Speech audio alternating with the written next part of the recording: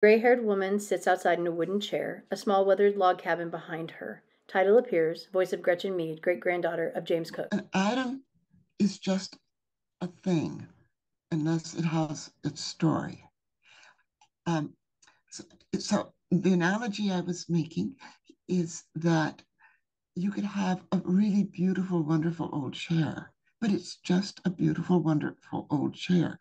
If you don't have the story that went with it, if you didn't know that this chair actually belonged to, say, Marie Antoinette, then it's a whole different thing. It's not just a chair. I'll give you another example. One time when I was visiting my mother at the ranch, she pulled out an envelope from a chest of drawers, just an envelope, and in it was just a bit of lace. Well, if after she had died and I was going through the house and there was an envelope with a bit of lace, it's just a bit of lace. What's this? Who knows if it would even have been kept? It's just, why does she have a bit of lace in an envelope? But what she told me was that this lace is a lace collar, and the lace collar belonged to Susan B. Anthony and was a gift from Susan B. Anthony to a member of my family. I immediately said, but you can't just leave it in an envelope. We will never know what it is. So she had it. She got photographs of everybody involved. She had it archivally framed and found the story that my great grandmother had written about how it came into the family, and I included all of that in an archival frame. And I have that. She wanted to make sure I had it. But now people will know what that bit of lace is, and it will be because there's a story that goes with it. It's belonged to Susan B. Anthony. And so now it's something special and will be kept as opposed to just a bit of lace in an envelope. Why is that there? Black and white image of a sandy valley. Road ruts from a winding path and hills rise in the distance. Few trees. Title appears, voice of Gretchen When Mead, story of the cottonwood trees.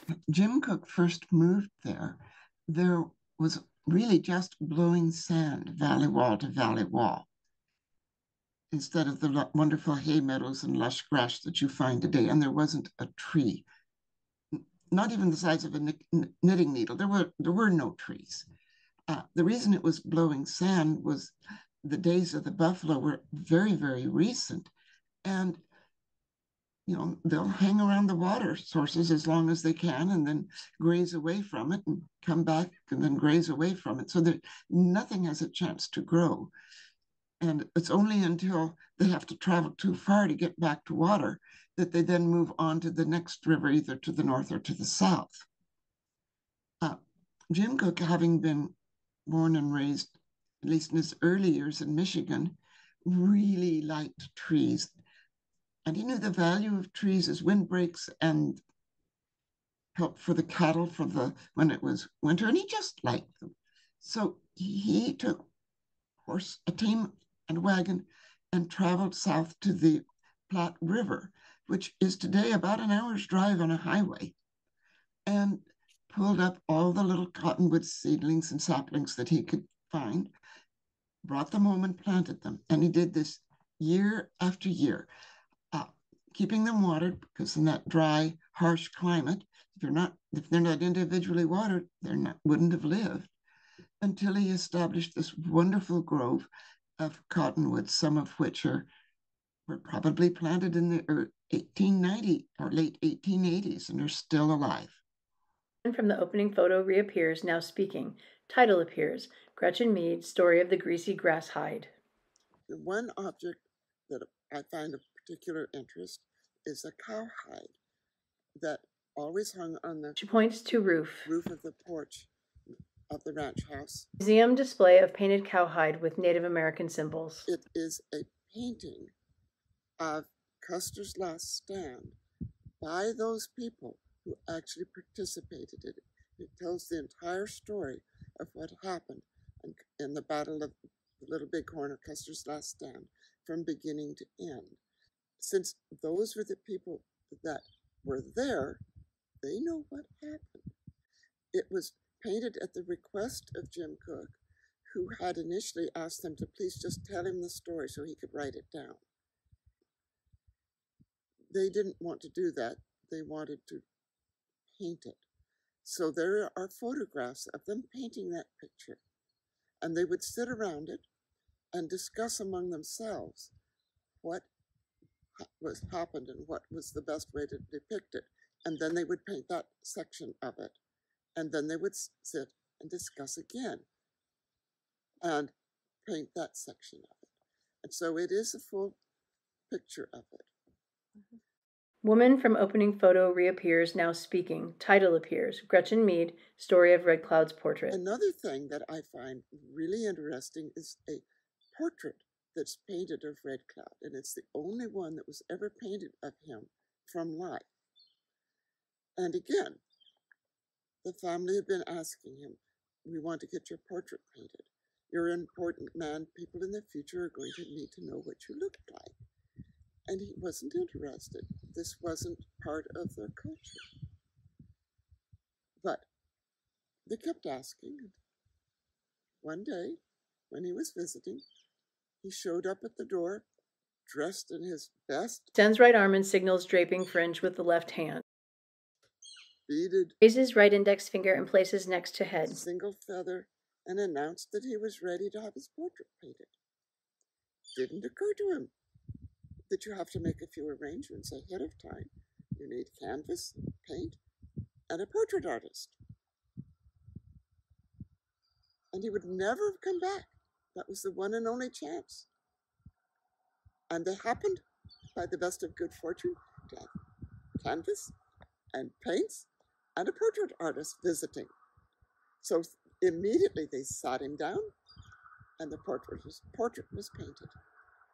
A portrait of Red Cloud in tribal regalia. A single feather protrudes from behind his head.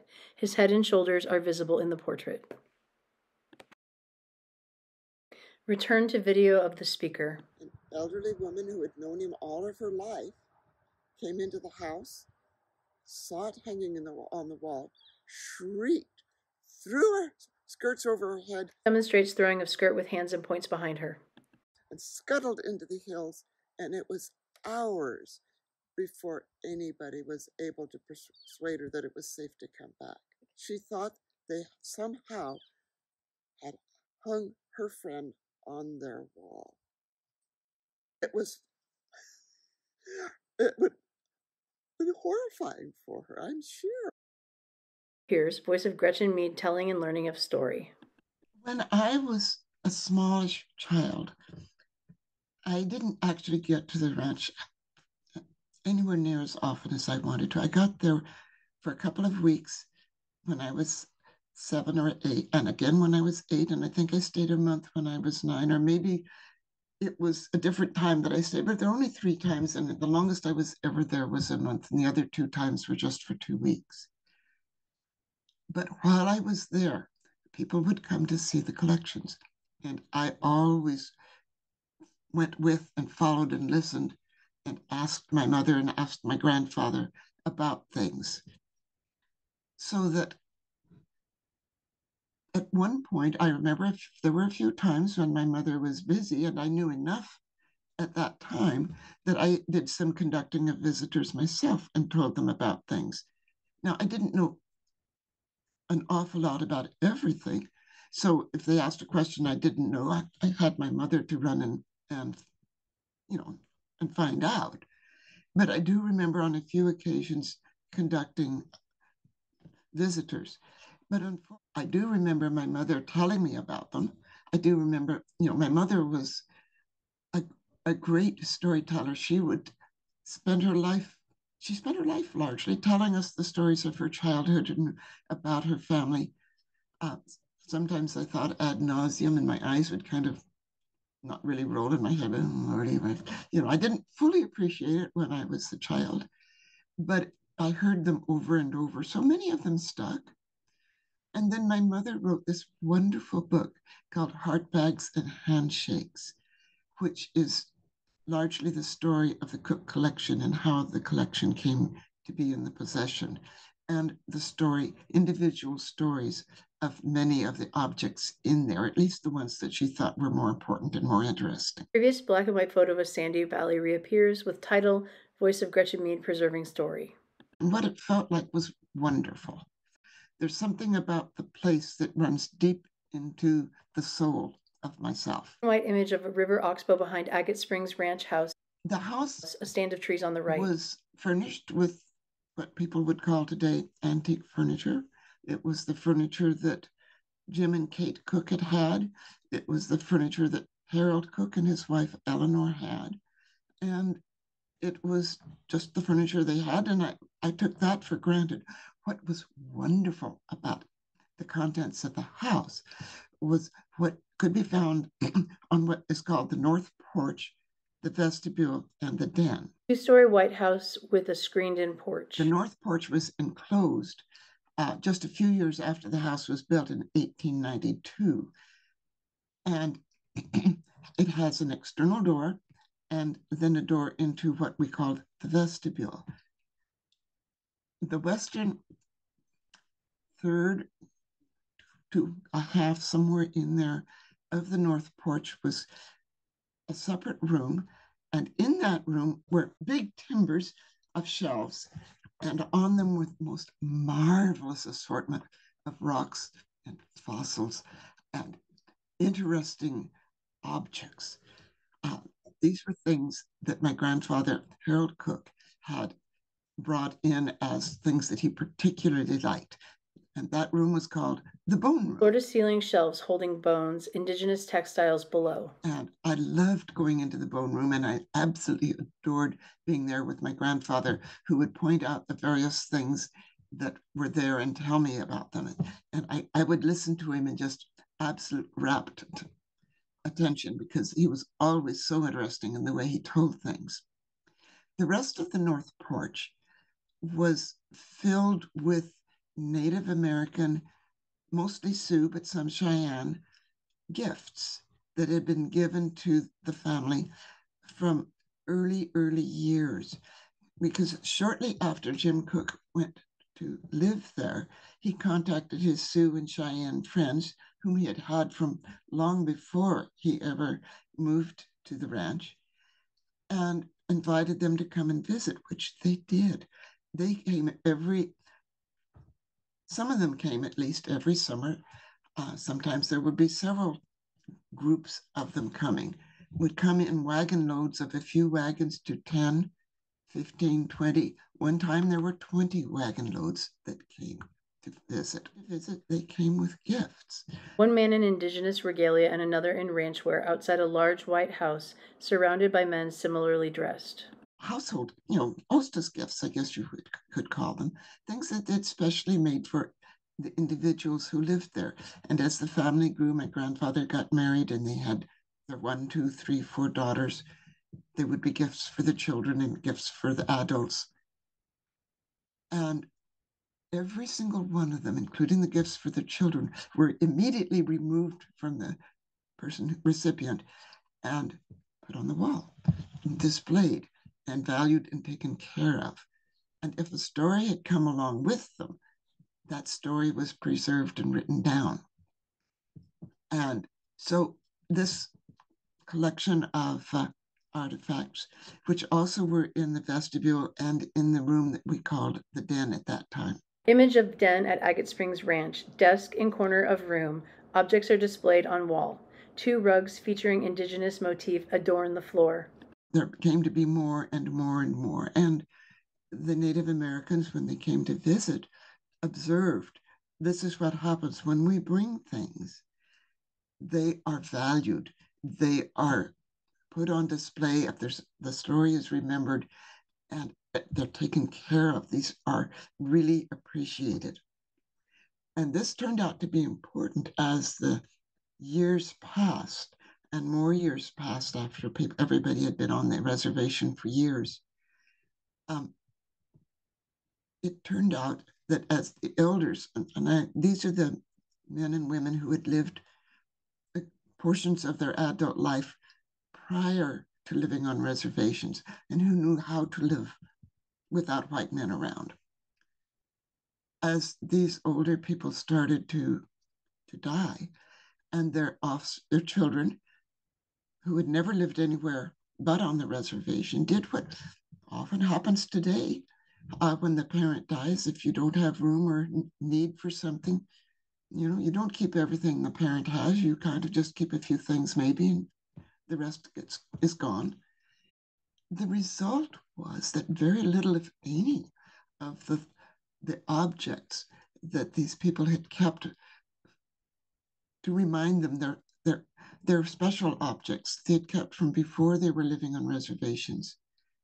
These weren't being kept. They were being gotten rid of or destroyed, or just they weren't valued as the elders would have hoped, because you understand that the way of life that they had always had was, they knew, was gone forever. And they knew that the knowledge of how to live that life roaming on the prairies was going to go with them, because their young ones couldn't roam on the prairies with them. They couldn't show them. They were confined to reservations. And if the objects themselves were gone, it's as if they were gone altogether as a people. But they recognized that if they brought things to the cooks, they were valued, they were honored, they were kept, they were preserved, that there was a story. The story was kept and preserved and honored. And so at this point, when it became not just an unfortunate happenstance when one elder died, but this was kind of the standard thing that happened, then they started bringing their special objects. They started bringing their heirlooms. And it shifted from just hostess gifts, just, you understand, in quotation marks, because some of them were absolutely glorious.